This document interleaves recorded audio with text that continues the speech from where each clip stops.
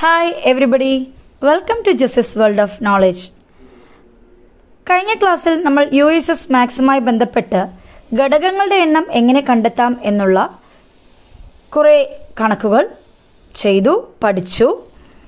അതിൻ്റെ ബാക്കി കണക്കുകൾ അടങ്ങിയ ഒരു വീഡിയോ ഉടൻ തന്നെ ചെയ്യുന്നതാണ്. ഈ കഴിഞ്ഞ ക്ലാസ്സിൻ്റെ വീഡിയോയുടെ ലിങ്ക് ഡിസ്ക്രിപ്ഷൻ ബോക്സിൽ ഉണ്ടാവും, എല്ലാവരും കാണുക.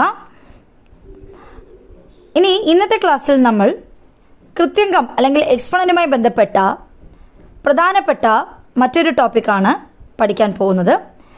അതിലൊക്കെ എക്സ് എങ്ങനെ കണ്ടെത്താം എന്നുള്ളതാണ് നമ്മൾ പഠിക്കുന്നത്.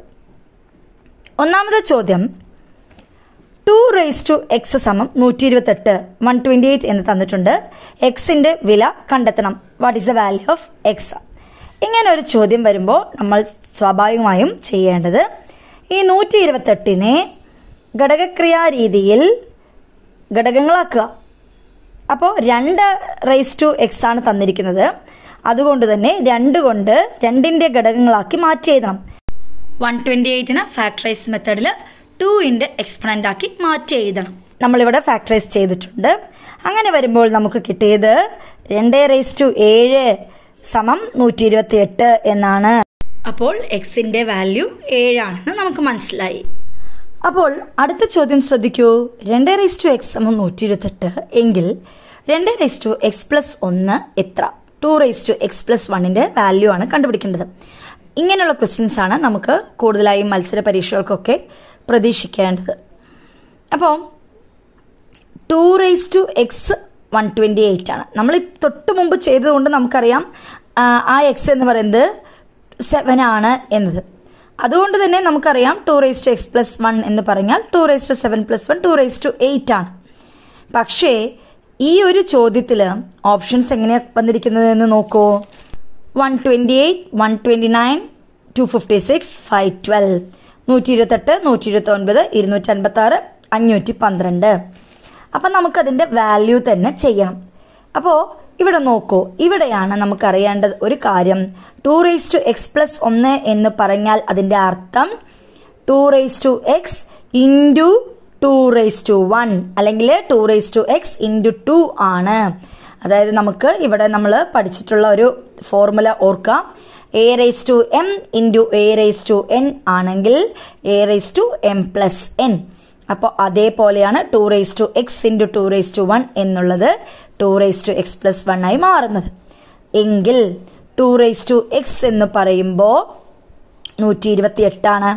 അപ്പോൾ 2 raised to x plus 1 എന്ന് പറയുമ്പോൾ ഈ 128 ഇൻറ്റു 2 ചെയ്യണം. അതായത് 2 raised to x ഇൻറ്റു 2 ആണല്ലോ 2 raised to x plus 1. അപ്പോൾ അതുകൊണ്ട് തന്നെ 128ന്റെ കൂടെ 2 ഗുണിച്ചു. ഉത്തരം 256. ഇനി അടുത്ത ചോദ്യത്തിലേക്ക് കടക്കാം. 3 raised to x സമം 9 raised to 15 എക്സിന്റെ വാല്യൂ കണ്ടെത്താനാണ്. അപ്പോൾ ഇവിടെ നമുക്ക് 3 raised to x is equal to 9 എന്നുള്ളതിന് 3യുടെ പവറാക്കി എഴുതാം. അതായത് 3ന്റെ കൃതിയായിട്ട് എഴുതുമ്പോൾ 3 സ്ക്വയർ ആണ്. അപ്പോൾ എന്ത് വരും? 3 square whole raised to 15 whole raised to 15 എന്ന് വരും. ഇത് നമുക്ക് വേറൊരു ഫോർമുല ഇവിടെ അപ്ലൈ ചെയ്യാം.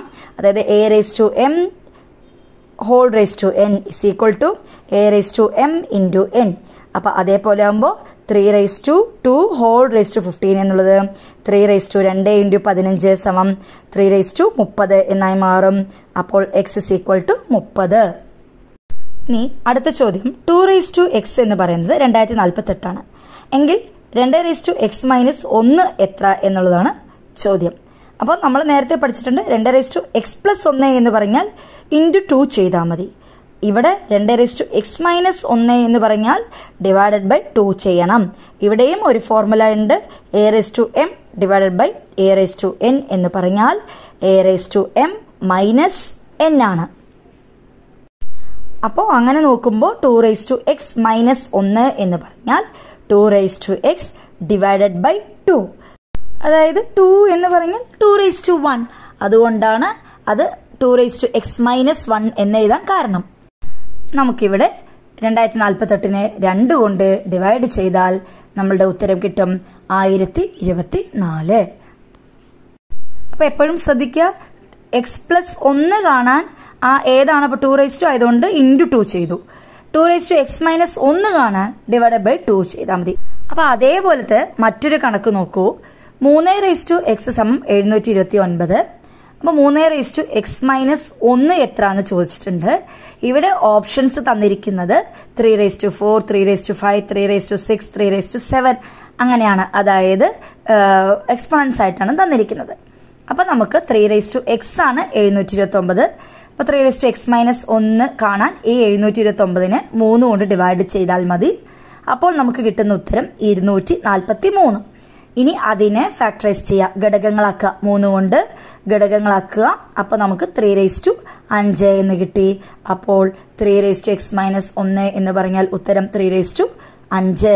അപ്പോൾ ഓപ്ഷൻസിൽ 3/5. അപ്പോൾ നമ്മൾ ഇത്ര നേരം പഠിച്ചത് 3x-1 ഒക്കെ ആയിരുന്നു അല്ലേ? അപ്പോൾ ഇനി അടുത്തൊരു ചോദ്യത്തിൽ 3x = 243 തന്നിട്ടുണ്ട്. 3x-2 ആണ് കണ്ടെത്തേണ്ടത്. ഓപ്ഷൻസും തന്നിട്ടുണ്ട്. അപ്പം നമുക്ക് എങ്ങനെ കണ്ടെത്താം? 3x 243 ആണെങ്കിൽ 3x-1 എന്ന് പറഞ്ഞാൽ എന്ത് ചെയ്താണ്? 243ന് /3 ചെയ്യണം. അപ്പം 81 എന്ന് കിട്ടും. അപ്പം 3x-2 പറയുമ്പോൾ വീണ്ടും 3 കൊണ്ട് ഡിവൈഡ് ചെയ്യണം, ഹരിക്കണം. അപ്പോൾ 81ന് 3 കൊണ്ട് ഡിവൈഡ് ചെയ്യാം. അപ്പോൾ ഉത്തരം എത്ര കിട്ടും? 27 എന്ന് കിട്ടും. അപ്പോൾ തന്നിട്ടുള്ളതിൽ ഓപ്ഷൻ സി ആണ് 27. ഇനി അടുത്ത ചോദ്യം 3x+1 81 എങ്കിൽ എക്സിന്റെ വില എത്ര? ഇത്ര നേരം നമ്മൾ 3x തന്നിട്ട് 3x+1 ആണ് കണ്ടുപിടിച്ചുകൊണ്ടിരുന്നത്. ഇത് നേരെ തിരിച്ച്. അപ്പോൾ 3x+1 എന്ന് പറഞ്ഞാൽ എന്താണ് അർത്ഥം? അതായത് 3x × 3 അല്ലെങ്കിൽ 3x × 3/1 ആണ്. അപ്പൊ നമുക്കത് അങ്ങനെ തന്നെ എഴുതാം. 3x × 3 = 81. അപ്പൊ 3x കണ്ടുപിടിക്കണം. അപ്പൊ അതിനായിട്ട് ശ്രദ്ധിക്കുക, ഇക്വേഷന്റെ അപ്പുറത്തേക്ക് ഈ × 3 ചെല്ലുമ്പോൾ /3 ആയിട്ട് മാറും. അപ്പോൾ എന്തായി മാറും? 3x എന്ന് പറയുന്നത് 81 ഹരിക്കണം 3 = 27 എന്ന് കിട്ടി. ഈ 27 നമ്മൾ 3 കൊണ്ട് ഹരിച്ച് ഘടകങ്ങളാക്കുക.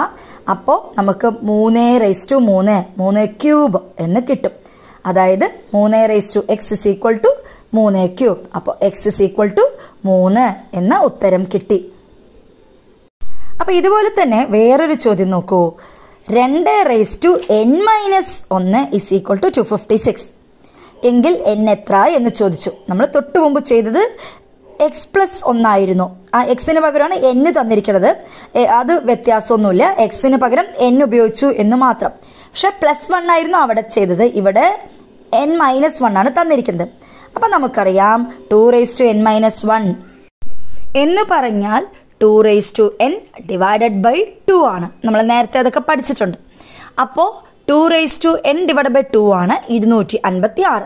അപ്പൊ നമുക്ക് അതിൽ നിന്നും 2n കണ്ടുപിടിക്കാം. അതിനെന്ത് ചെയ്താൽ മതി? ഈ 2n /2 ആണ് 256. അപ്പൊ ഈ /2 ഇക്വേഷൻ ഈക്വലിന്റെ റൈറ്റ് സൈഡിലേക്ക് പോകണം. അപ്പോൾ ഡിവൈഡഡ് ബൈ എന്നുള്ളത് ഈക്വലിന്റെ റൈറ്റ് സൈഡിലേക്ക് പോകുമ്പോൾ ഇൻറ്റു ആയിട്ട് മാറും. അപ്പൊ 256 × 2. നേരത്തെ തൊട്ടു മുമ്പ് ചെയ്ത കണക്കിൽ ഇൻറ്റു എന്നുള്ളത് ഈക്വലിന്റെ റൈറ്റ് സൈഡ് പോയപ്പോൾ ഡിവൈഡഡ് ബൈ ആയി. അതുപോലെ ഡിവൈഡഡ് ബൈ എന്നുള്ളത് ഈക്വലിന്റെ റൈറ്റ് സൈഡിലേക്ക് പോകുമ്പോൾ ഇൻറ്റു ആയി മാറും.